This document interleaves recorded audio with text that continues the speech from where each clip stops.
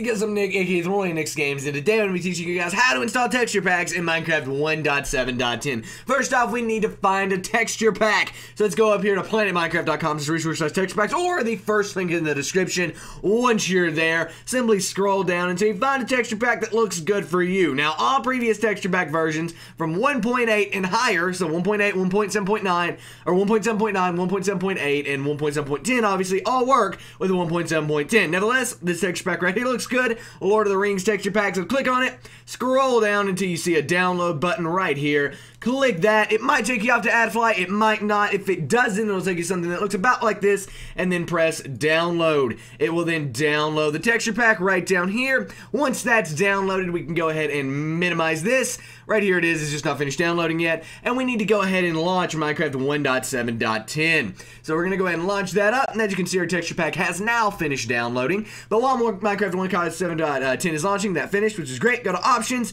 Resource Packs, Open Resource Pack folder, and as you can see, I have quite a few in here, but just to prove my point, I will delete all of these and drag over the Lord of the Rings. So just download the texture pack, drag it over into this folder that you launched by going to Minecraft Options, Resource Packs, Open Resource Pack folder right here. It'll open that folder up, and then bada bing, bada boom, drag that over. After that, you can close out of that folder, click Done. It'll take it a second, then go back into Resource Packs, and as you can see, all the ones I deleted are gone, and the Lord of the Rings texture pack is there. Go ahead and click the plus button, click Done, and it will update the texture pack. Bada bing, bada boom. It's all different. It's going crazy. So if we go ahead and launch into Minecraft here, as you can see, I've got a lava wall and a bunch of crazy stuff. But this texture pack is updated and it has been added. So I hope you guys enjoyed this video. If you did, please give it a thumbs up. It really does help me out. I'm Nick's Games. Subscribe if you haven't already. I make awesome Minecraft videos every single day of the week, guaranteed.